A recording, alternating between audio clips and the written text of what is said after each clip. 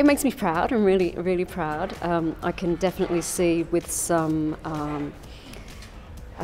distance what's gone well, what hasn't gone well, the journey that I've been on, how I've learned, how I'm still, I literally am still learning all the time. And I think that's one of the most fascinating things is, as a performer, you just have to go out there and kind of trial and error and see how you go.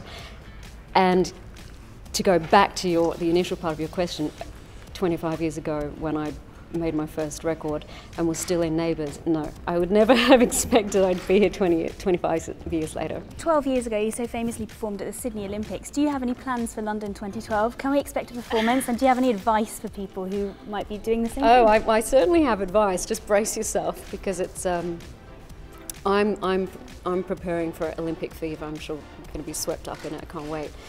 I have nothing planned, but for those people who are performing, it will be a moment. I mean, I still am thrilled at the memory of performing there, because doing it in your own country, there's such a sense of pride that you're hosting the Olympics, and then to be at the centre stage of the event is just extraordinary.